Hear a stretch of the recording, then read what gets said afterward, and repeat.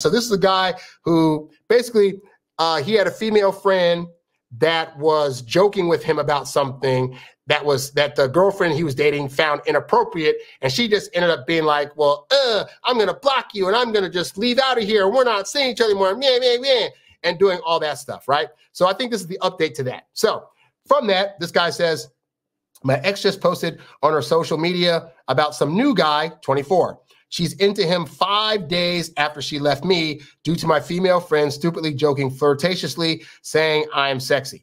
My girlfriend left and blocked me after that without even talking about it. My ex is 10 years younger than me and is an avoidant who's emotionally immature at times, mainly due to her blocking me. Now, 5 days of no contact from her, she's already talking about a new guy. My relationship teachings from dating coaches calms me because I wonder if it's a rebound relationship, but part of me is afraid she found the one.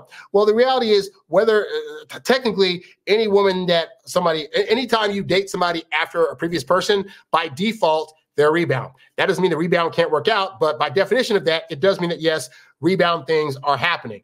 But the point is this, is that you're already giving on one hand reasons why she's a horrible person to date, and then saying, but you still want to date her. Like you said, she's an avoidant. She's immature. She clearly doesn't know how to have proper conflict resolution. And yet and still you're like, but I still want to get with her. And I get it. At the point that sex has happened, at the point that like you've dated somebody for a minute, there's always that emotional pull and there's that bond that's there. And so our brains can't handle quick change. Like your girlfriend going from like, I'm seeing you 1 minute to like, oh, this other girl flirted with you, so I'm out of here. Our brain likes to have things like if they're going to go away, they go away like slowly like this. Like if you guys have been fighting for 6 months, you'd be like, okay, I get it. It's been slowly going downhill anyway, so I'm not as hurt about it. But because you just went like that, that's what has your brain in a tizzy, is this idea that like she should have just left. And what I had to train my brain to understand is that ultimately, at the end of the day, we are all humans that have the right to make our own choices. And at any given time, whatever it is you think you have could change. So I've just learned if I'm dating a woman, I remember I was dating a woman years ago and we were dating and then things started to get a little rocky, but we were still like, I thought in good terms. And then she hit me up and just like, hey, I don't think this is working out. And I was like, oh crap. Now at that point, I'd already kind of been in the thought process of wanting to dump her. But the fact that she just did it so abruptly, I was like, why am I feeling this way? Like I was going to dump her anyway, but because she just dumped me so suddenly, it's like, what the freak? I thought like our brains aren't trained to just handle that quick change. And so I feel sorry for you. I understand this. And it's one of those things that like, as part of your growth as a dater, you have to understand that sometimes women aren't going to give you the come down from the relationship. Sometimes they're going to just be like, I don't want to see you anymore. I'm out of here. And it's going to be hard to deal with. And you're going to have to fight through it. And I can tell you on the other side of that, it gets better. You will be fine at some point. Like 5-6 years from now, you will not be thinking about this woman anymore. This 24-year-old woman who couldn't have a mature conversation with you about why she was feeling the things based on. And by the way, the fact that don't believe the hype of like, she saw your female friend tell you a joke about having a sexy butt and then she's going to get mad. Oftentimes I find that if you have women out there that aren't able to actually like go to a guy and say, I'm not interested, I want to break up. So what they'll do instead is create scenarios that allow you to look like the bad guy and for them to now be justified in leaving, which in this case would be, oh, your female friend said a thing. Oh, I'm hurt by that. Oh my God, I can't see you anymore. Because the fact that she had a guy 5 days later, that's very more likely, she probably had that guy as an orbiter around her, either on her social media or in her actual day-to-day life. But that guy was already somewhere in the picture. And maybe she started liking him a bit more and was like, I got to think of a reason to get out of this. And she found it, But regardless, all we care about is the end result, which is if she's not trying to actually be with you, then you using your brain power to try to focus on getting her is wasteful. Like you say you're 10 years older, so you're 34. You can get more 24, 25-year-olds. You can get 30 or 40-year-olds. The window of women that you were able to access is wider than this one chick that's trying to act like she doesn't have any sense about her, So I don't feel sorry for her. But anyway, so he says, I must admit, 3 days later, I sent her a few paragraphs trying to explain myself and ask her to talk to me. Never do that. I know it's stupid to try, but darn, emotions make some of us do crazy things. But here's the thing. The world at large is not going to allow you to is not going to have empathy for you for acting in spite of your emotions. Like if you're logically saying, I know I shouldn't write this chick, then it's better to go with that, because the world's not going to be like, but if I write an emotional thing, then she's going to suddenly change her mind. That's not ever going to happen. In the history of foreverdom, very few guys have been able to write a full paragraphs out note to a woman to explain why he still cares for her and why she's acting the way she is and how she needs to straighten up this net and have it work. That only happens in the movies. Your life is not a movie. So you have to know logically when you feel yourself attempting to make an emotional decision that you yourself know is not going to benefit you in the long run. Anyway, he says, I know I may look a bit weak. You do. But how can we call ourselves adults if we do not act like adults? An adult would talk things out. Well, see, the problem is you're saying that adults should communicate in one way. And you're not recognizing that women oftentimes communicate in vastly different ways. And so for women, when they start feeling things that don't gel with them and their partner, sometimes they'll have a conversation, and sometimes in an attempt to try to avoid seeing the pain and hurt that's going to happen from that conversation, they will just bail out. As far as women are concerned, that is adult conversation, because it's adult communication. By her ghosting, it's letting you know that she's not interested, and she's assuming that as an adult that analyzes things, you're going to get that. So you have to remove this idea or thought of what you think should be adult communication, because the reality is all we care about is what communication is going to make her feel good. And so for her in this situation, what felt good to her was not talking to you anymore. Now, is that acceptable behavior? It is not. But your goal is not to try to negotiate people into your way of trying to communicate, especially those that are showing disinterest in being with you from now on, you know? Anyway, he says, as an adult, I want to talk things out because my female friend's stupid flirty joke makes me look bad to my now ex-girlfriend. Again, dude, like really, you really need to take all the onus off of your friend for doing the flirty joke, for just simply saying, hey, so-and-so with the sexy ass. Like the reality is that is a very low tier flirtation. And that is not one that would cause most women to be overly mad, especially if you weren't trying to flirt back with a girl, or at the very least being like, you know, hey, that's whatever, but like I got a girlfriend here. Like you're giving too much credence to like this being the thing that destroyed your relationship. I can assure you it was not. And if it was, it indicates a woman that has a very low level of self-esteem to where she's not confident that that girl doesn't actually want you by doing that kind of joke, in which case she did you a favor by removing herself from the situation, because even though you're hurt now, I can assure you, whether it's that guy she's with now or the next guy she gets with, she is going to be a toxic partner to anybody she gets with. If, per your words, she's avoidant, but per your situation, she's one that gets easily offended and butthurt by a certain situation. I can assure you, I've dated women like that, and let me tell you, it is hell to pay dating a woman that is sensitive to every little thing that either you say or that your friends around you say, all right? Anyway, he says, in reality, I never cheated on her, not even once. Now, it makes my love think I cheated. When in reality, I never cheated on her, not even once. She does not trust me. Again, that's what she's telling you, dude. The reality is she just wasn't interested anymore. She's using this whole scenario as an excuse to get with other guys. Despite my female friend supposedly trying to help me get her back, I've seen a few messages from my female friend addressed to my ex-girlfriend explaining that she jokes like that with everyone. I even tried to send a screenshot of my female friend calling one of my guy friends sweetheart to my ex-girlfriend on Snapchat, but she's either ignoring my messages and or I'm unfriended. Well, what you're trying to do now is you're trying to use logic in order to change how she feels about the situation. And as I've said in that previous live, that's not going to work. You trying to bring logical facts and pictures and things, you cannot argue your way out of how a woman is feeling about things, whether her feelings are valid or not. In this case, I don't think they are. But again, that speaks to her level of self-esteem and her ability to have a proper conflict resolution, which she is not of one to have. So again, you could try to out-logic her Outlogicking a woman has never or rarely in the history of women been able to change a woman's mind until she feels the thing. If you were going to try to win her back, you'd have a better strategy of just not talking to her. How do I know this? Remember that girl I said earlier that she contacted me and said, I don't think we should be a thing anymore? You know what I said back to her? I said, okay. And then I left her the freak alone. 3 days. It took 3 days for her to contact me. Hey, so I was thinking we should have like a breakup, hookup session.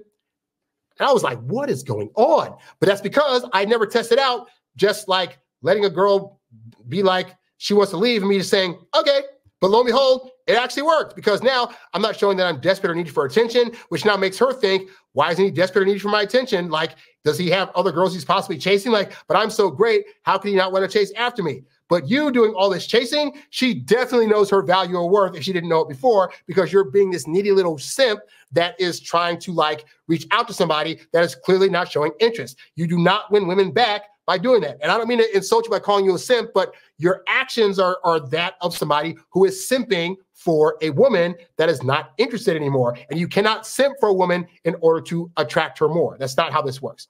So anyway, he says, I do not know what to do. I even prayed over this. Please stop. I am barely holding on to hope that it'll turn around and perhaps be a rebound. Well, even if it does turn around, the reality is either she's not interested, or if the rebound doesn't work out, she's going to see you as the guy that just is there to give her attention and possibly go back to you. But right now, as I see it, this is not a situation where she's looking to get back with you, because she would have contacted you. She would have talked to you. I don't think this is a situation where she's trying to make you jealous. I legit think that she's currently trying to move on, or that she was already putting a plan together to make that happen. And just when the female friend gave you that compliment, which I'm considering it a compliment, mind you, that she was like, oh yeah, oh, you heard me. Oh my God. So don't fall for her tears. Don't fall for this whole like act she's putting on. The reality is that she just wasn't interested, because if she was, this incident would not have bugged her to the point where she would have just left, unless this is like the 5th or 6th time this has happened. But assuming it's like the first time that this kind of thing happened, then she's not acting from a solid space, and you should not even be paying attention to this, because the whole time you're moping over this girl, stay with me now, you could be chasing after other women who would actually want to date you. Anyway, he says now dating advice says it could most likely be a rebound because she seemed depressed the last 5 days being by herself. No, that's not it. And I guess her female friend was trying to persuade her to move on because now she's focused on a new guy. 5 days ago, I was her guy.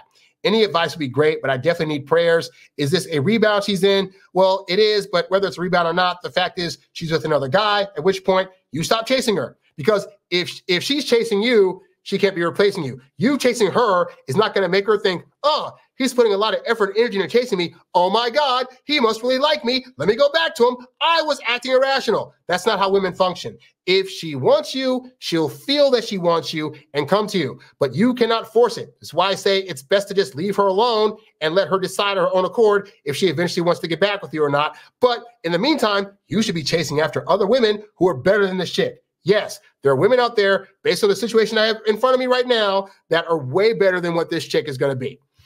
And then he says, she was in a few before. They all last within a week. So I am waiting a week and focusing on trying to have a good day and work on my art. What we should really be focusing on is moving on. Like, you should be focusing on focus on your art, focus on your goals, but also focus on dating other women that are better than this. She's 24. She's acting like this already. She's not going to get better, okay? So while you're pining after this woman, who, by the way, is not currently thinking about you, isn't trying to reach out to you, is trying to hook up with another dude, you could be hooking up with other women. You could be going back out there on the market, on online dating apps and on dating things, and like actually meeting more women who will be better than this one. I don't know how you met this chick, but I can assure you she is trash. She is low quality. She is not of high value. And I said this is the guy again.